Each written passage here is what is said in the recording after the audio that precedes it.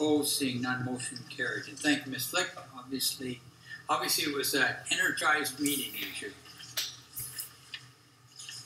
Next item up, 8840 East Side Road Development Variance Permit Deferred Consideration DVP 00423.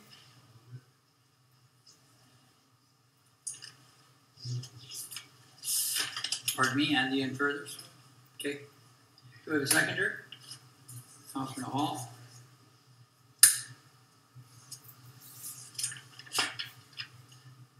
Ms. Flick, do you want to talk about this or see questions? I see any lights on? Okay. Mr. Squire, go ahead.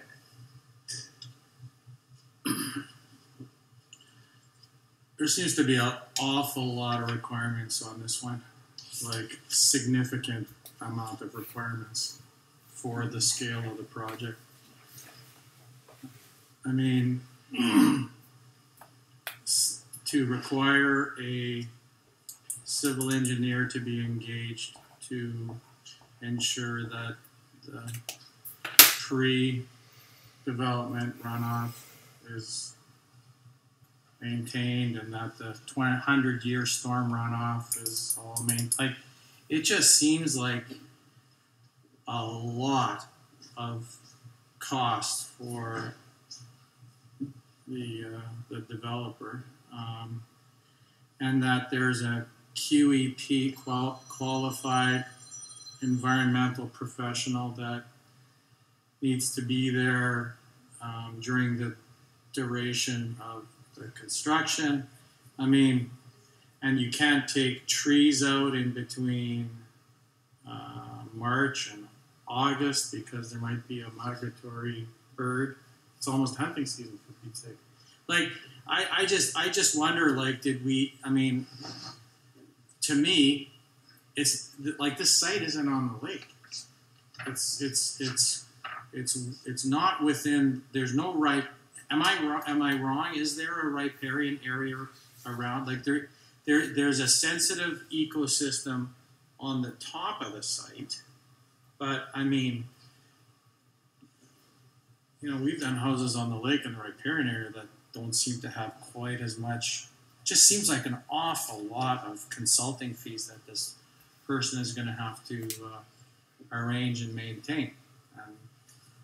And I'm just curious if, like, is this going to be the new norm, or is this?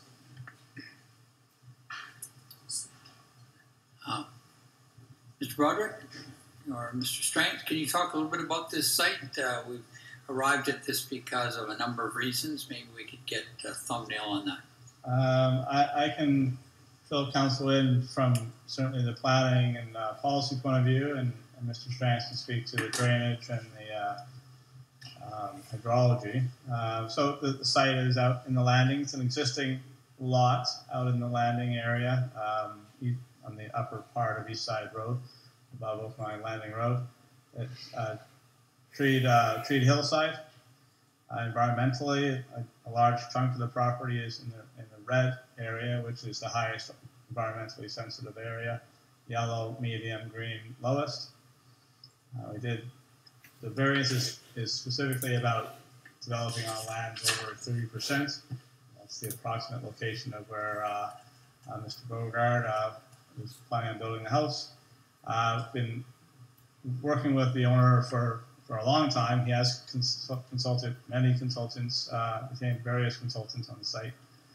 There is a water feature that comes down through here, and this area in general has a history of drainage concerns for the area, and Ed can speak to some of those things. But the original recommendation was to allow development to support the 30% plus slopes, provided there is professional backup and oversight on the site. There are quite a few requirements. Mr. Strength, on the drainage issues? Yes, Your Worship. There is some groundwater in the area, and it's it's seasonally just like a lot of ones. So in the springtime, especially if you get a heavy snowpack, you're going to have a lot of water moving through at times of the year. And So basically, that's why we need to have, as part of the recommendations, is to have a civil engineer and other professionals reviewing it, ensuring that they build the house correctly, such that they don't have problems. And that was the deferred part as well, was to ensure that was carried on through for the septic field. So that has been provided by their team of professionals, that we have now seen that. And basically, it's when they go to start building in there, they have to make sure that they deal with it properly. We've talked to the building inspectors about this issue with the groundwater, and they're well aware of the requirements that they would like to see relative to building a house where we know there is groundwater, because this isn't the only place in town where they've had houses go in where there's groundwater issues. So one question that I've got, Mr. Strength, has the applicant investigated the possibility of doing a right-of-way with the neighbors so that this is sewer hookup instead of septic? I'm not aware if they've had discussions with the neighbor with regards to that. They would need an easement through the neighboring property to get access to the main that's there. And I suppose that's something that could happen at any time. There may be some resistance to providing that because of the impact on the property down below.